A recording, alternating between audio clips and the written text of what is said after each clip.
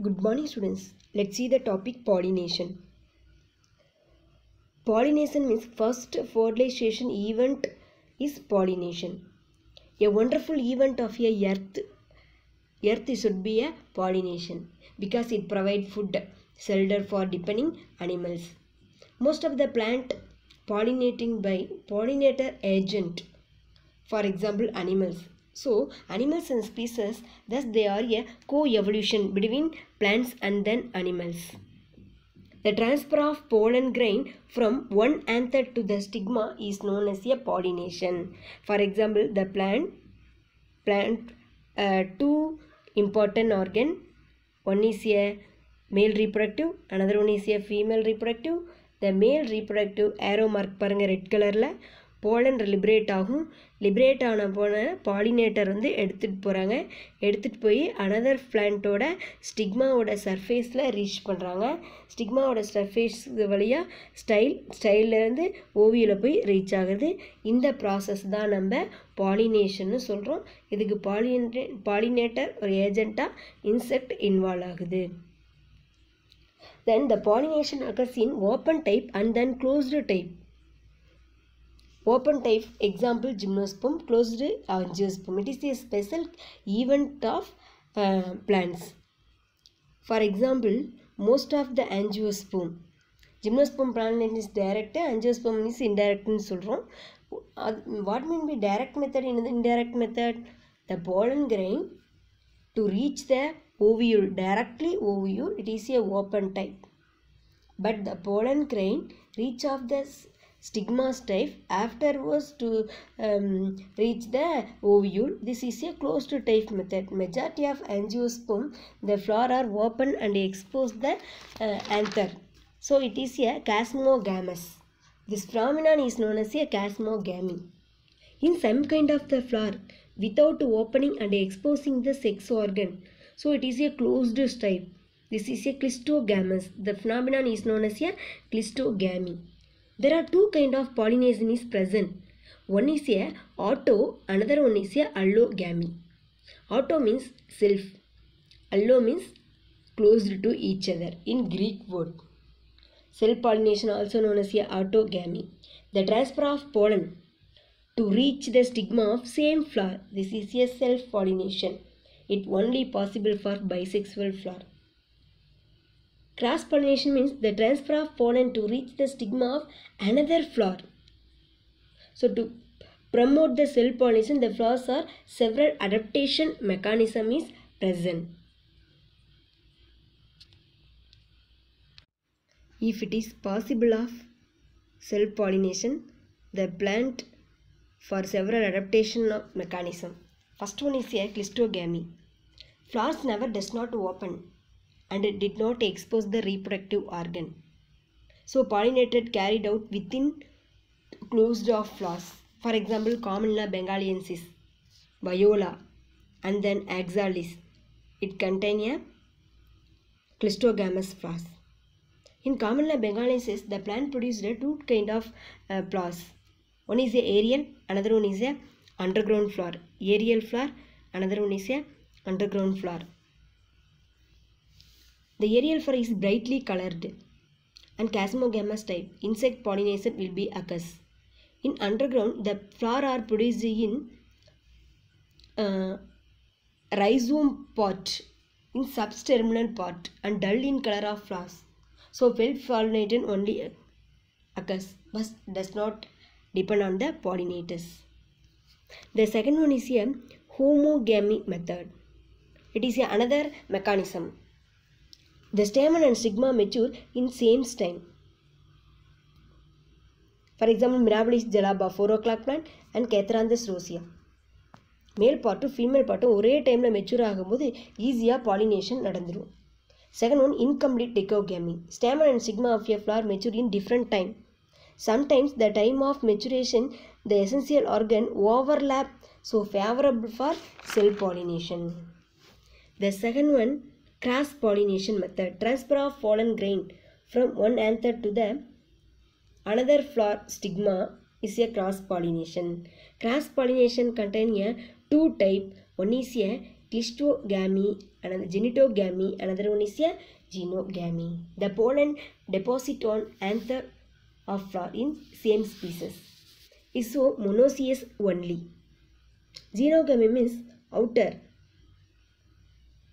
pollination nu sollalam. The pollen to reach to another flower of different plant species, but genetically they are different. It is a xenogamy. Then contrivances of cross pollination.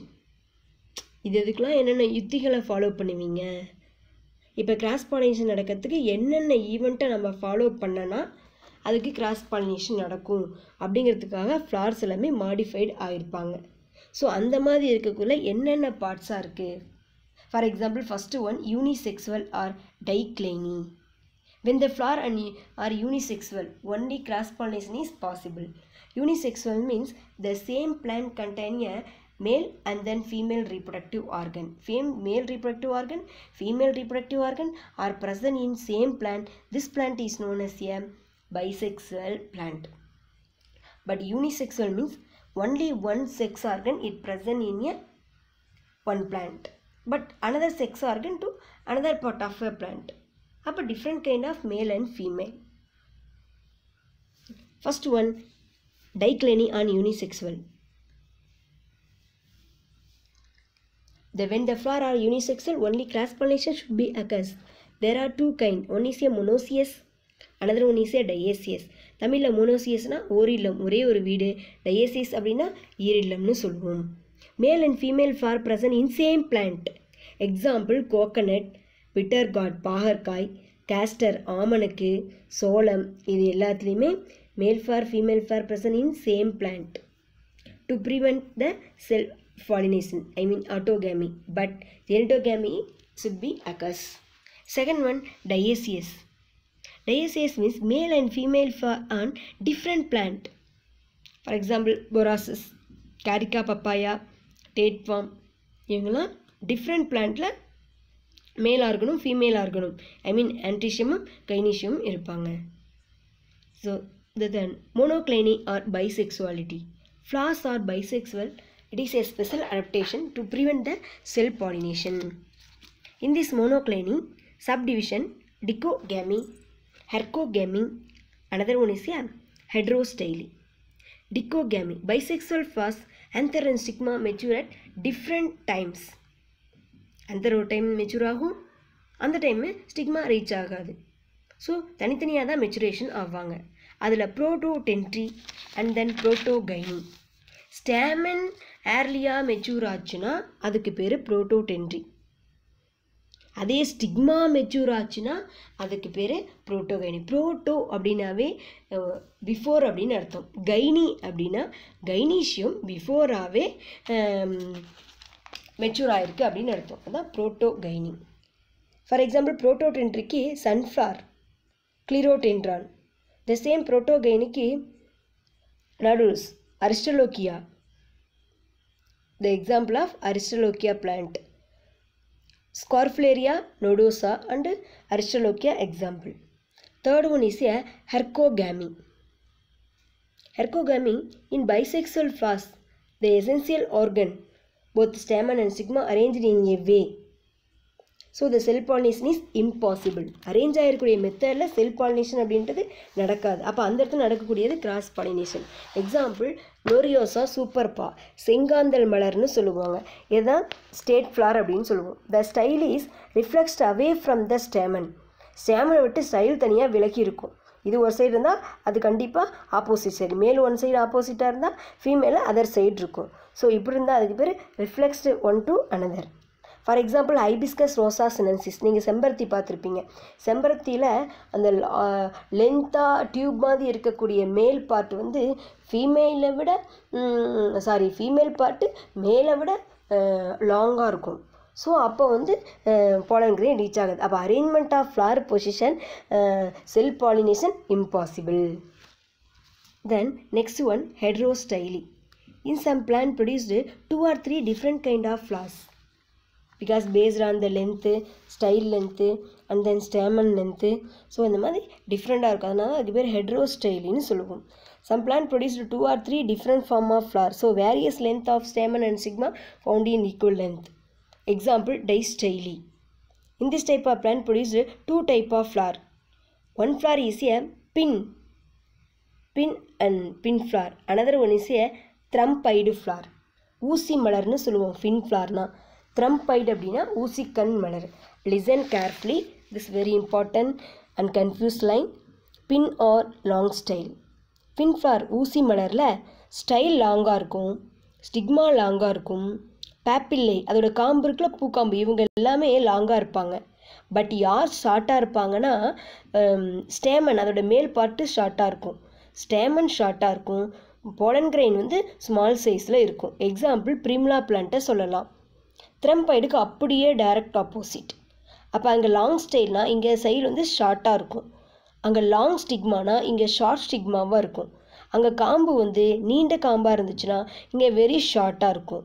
தென் மேல் part அங்கே short, கண்டிப்பாக இங்கே என்னவாக இருக்கும் த்ரம்பைடில் long stamen and large pollen grains, இந்த மாதிரி different kind. அப்போ pollination எந்த மாதிரி நடக்கும்? இப்போ பின் ஃப்ளாரில் ஷார்ட் ஸ்டேமன் இருக்குது, ஸ்டேமன்கிறது மேல் ரீப்ரடக்டிவ் பார்ட். அதே த்ரம்பைடில் பாருங்கள் ஷார்ட் ஸ்டைல் இருக்குது. ஸோ இந்த ஸ்டார்ட்டோட ஸ்டைலுக்கும் அந்த ரெண்டு ஈவெண்ட்டுக்கும் கரெக்டாக இப்போ length of the female part and மேல் part transfer of pollen grain, short of the female and short of the மேல், so pollen grain R transferred. This one is a ஊசி மலர், ஊசி கண் மலர், பின் flower and then trumpide flower. The third one is a tri-styly. Based on length of the style and stamen, the plant produced a 3 kind of flower.